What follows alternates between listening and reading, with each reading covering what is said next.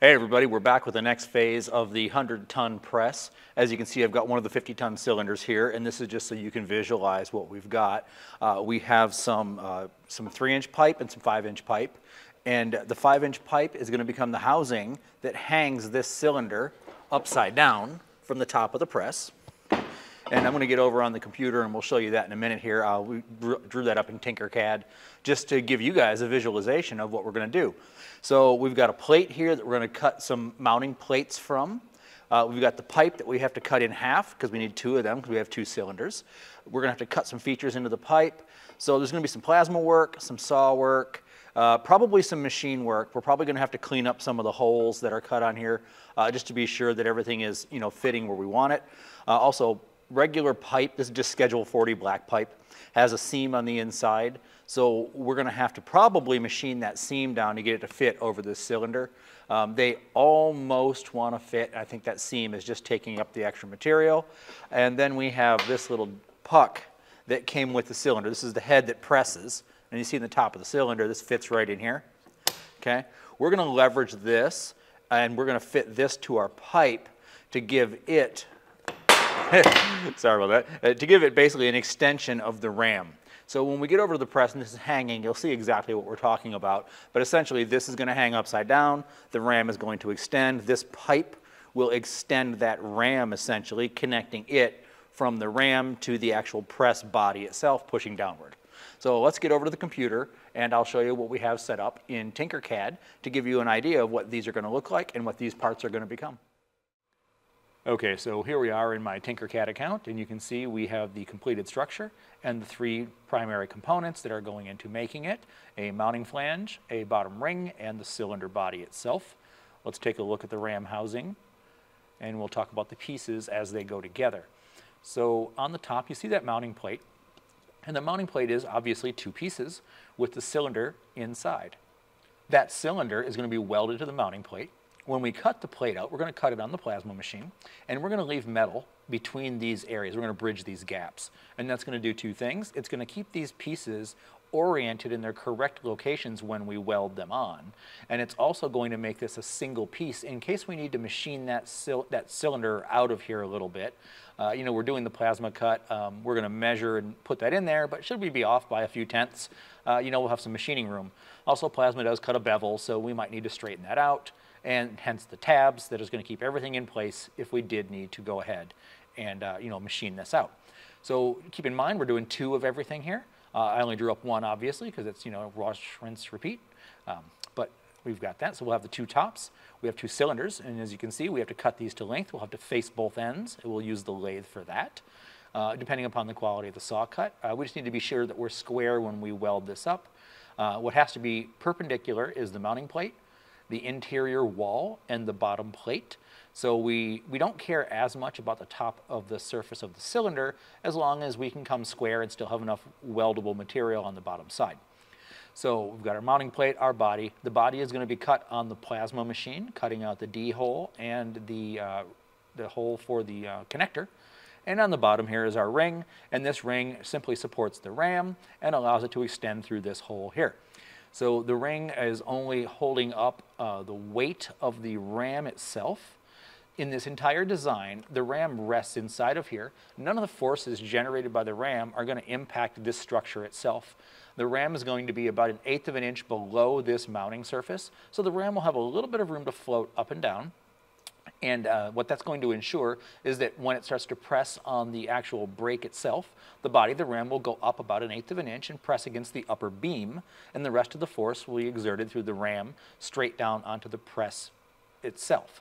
Then this piece is doing nothing other than holding it in alignment and relationship in space. So we have very little stresses on here. I did consider taking a plate like this and mounting it directly to the ram. But I canceled that idea for 2 reasons. One is if I want to weld this to the ram, I'm going to have to disassemble the ram. I didn't want to go through all that. Also, welding this to the ram, even though it's very, very thick and this is a supporting plate, there is the risk of warpage, and I don't want to induce a leak into my ram. So we're just not going to weld on it. Okay? We're going to weld this to here. Also, if I were to weld this to the ram, the mounting plate, any subsequent service down the road would be complicated by the fact that this plate is welded to the ram. If I needed to replace the ram or take it apart, anything like that, it's going to have this plate on it. And again, of course, if I had to replace the ram, I'd have to cut this plate off the existing ram or create a new plate, weld it to the new ram, etc. So for serviceability, I decided to make the ram a floating component. The long slot here accommodates the handle in the body of the ram, and the front slot obviously accommodates the connection. The front slot was made large enough that if a small amount of rotation occurs, that will be stopped by the handle in this slot. But no matter how much rotation occurs over here, the connector will never impact any area here. So there won't be any rubbing or wearing. So you'll see all that when it comes together, but there is pretty much the assembled ram body. So we've got 2 of these to make. So let's go ahead and get the plasma machine fired up and start cutting out. Okay, I've got this in my hand here, so sorry if there's any jiggling, but you can see our drawings we've got thrown into sheet cam, and you can see where we've bridged here, and we're cutting our center ring out of the middle of our piece. So that's going to give us 2 components in one cutting action. So let's go ahead and export these. We'll save them, save over a previous. Great. And now we're going to go into Command CNC. All right. Open our TAP file. There we go. So we've got it all set up. We've got the metal in the machine. I'm going to go ahead and reposition the camera so we can watch this cut.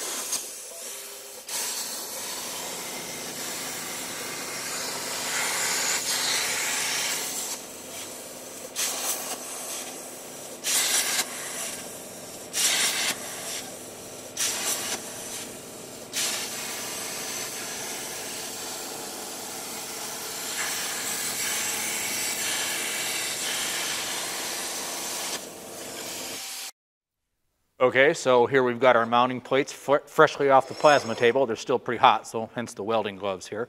They came out pretty good. This is 5/16. I haven't actually cut 5/16 on the table before. I'm cutting thicker or thinner. So I didn't really have a setting for 5/16, so I kind of picked my 1/4 inch, tweaked it, and winged it. So they came out okay. And normally I wouldn't do that, but I knew I was going to have to finish these on the machine anyway in order to get them to fit the pipe diameters. I just never dialed in my plasma table that tight to fit specific diameters. You know, a lot of the stuff is more like this, mounting brackets and flanges and whatnot, where their measurements are relative to the item that they're mounting, not necessarily to a prefabricated size here. So everything's usually made to fit. So what we're going to do is these I'm going to stick on the milling machine, and we're going to use the boring head to just square up that circle. If you're not aware, plasmas don't cut straight edges. There's always a bevel. So we've got the correct dimension on one side, and the other side where the bevel is a little bit small to fit around the pipe. So we're basically just going to clean that up. And we're going to do them both at once. So we're going to go and, you know, basically bolt them together, put them in the vise, put the boring head in the milling machine, and bore that center out to fit this pipe. Okay, the rings that go on top, same thing. There's a little bit of a bevel to the edge of the rings. Overall, they came out well. So we're going to put them in the lathe, and we're going to true up the outside of the rings. Then we're going to put them inside to true up the centers, just to get them cleaned up and prettied up. The centers don't really matter that much, since that's just a pass-through for the ram coming out. Really, all this is a ledge to support the body of the ram inside the pipe. So we're going to go get set up on the lathe first, and we'll get these 2 circles knocked out. We'll come back to the milling machine to do these. Okay, so instead of doing something long and drawn out, all I did is push the part fully back against the chuck jaws, and we're gonna cut from this side close to the jaw, and then we'll just flip it over and do the other side, because all this is for is so it fits inside the pipe centered. And I just went and did a test, and that is pretty much on to size. So we're just gonna go and clean up these little burrs and whatnot here.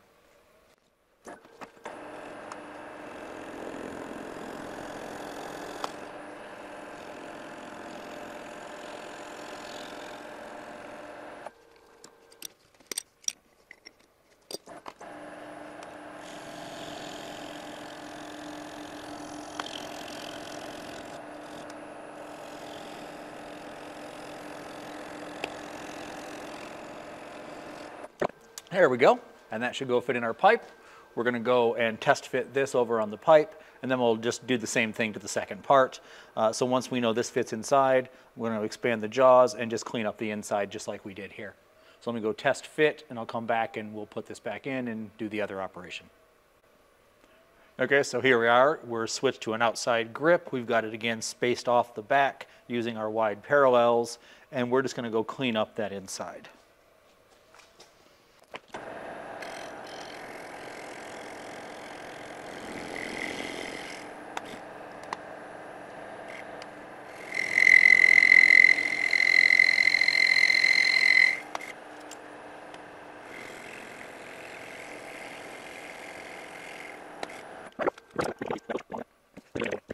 So we'll take that over there, get that cleaned up, and we'll put the next one in and repeat this operation for part number 2.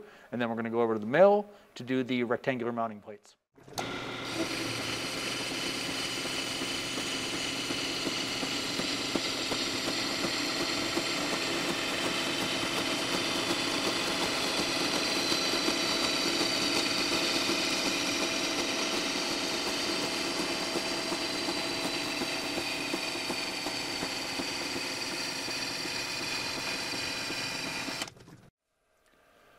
Okay, so we've got our pipe set up in the lathe here, and all this is for is to make both pipes the exact same length. That's it.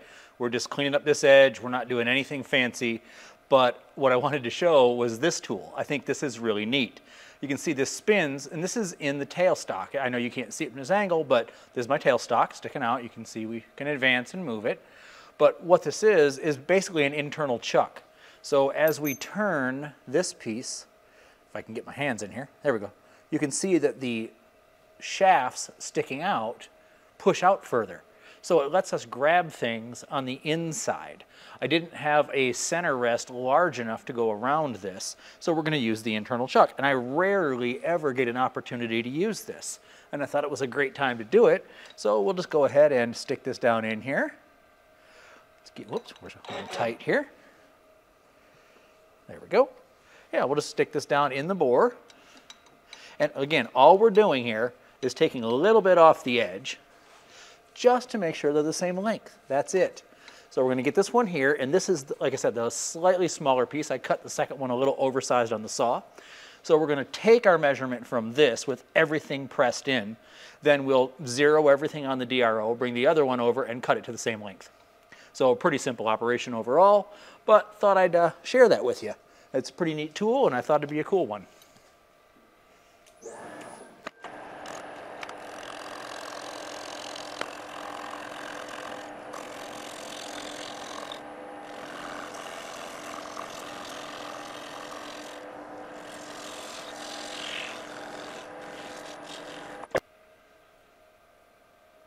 Okay, here we are with our second piece chucked up, and we're just going to go ahead and cut it off to length here.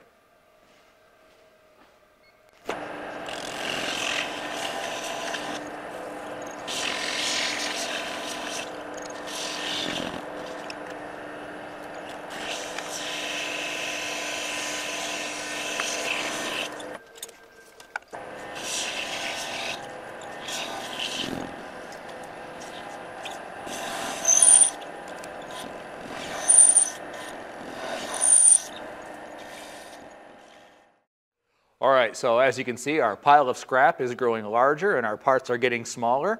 Progress. Okay, so what we have done is we have basically put both of the pipe halves on the lathe to turn them to the same height. That height is equal to the cylinder plus the mounting ring, so that when they're inside, that cylinder is a near perfect fit. I had originally thought about giving the cylinders some room to float in here, and I nixed that idea. I just decided I'm going to make it fit. That way there's no up and down movement, it's just in one position. Right? So we have our 2 rings that we cleaned up on the lathe. Okay? We move the cylinder aside. We've got our 2 pipes that we cut to length on the lathe. And what we also did is on the plasma machine, we cut our notch in that I described when we were looking at the CAD drawings. And that notch is to accommodate the handle. Okay? So after cutting the notch in, and I'm going to grab my scrap piece because this is what I tested the notch process on first, is we cut our notch in and it just about fits over here. If this were not powder coated, this would fit. It's the thickness of the powder coating that is actually causing this to stick a little bit, as you can see. So yeah, I could drive this over when we're all done and have this in there and no problems at all. But later, if and when I want to remove this for any sort of maintenance, it's going to be a difficult time getting it out. So what I'm going to do is we're going to cut one of these right here. And I was smart enough that when I cut those U-notches, I did it where the seam was. So I didn't have to worry about trying to remove the seam on the remainder of the pipe. So we're going to cut right in the middle of that notch. And there's some springiness in the pipe, and that's going to expand. If it doesn't expand enough, we'll be able to pry it a little bit to get it to slip over the cylinder. Once we have it pried to slip over the cylinder, we'll weld up that gap that we created, and then our pipe will just be a hair bigger. So we're going to go ahead and do that as the next step before we go over to the mill and bore out the interior of the mounting plate, because the interior of the mounting plate has to fit to the outside dimension of this pipe, and if we're making this pipe larger, we don't know what that's going to be yet.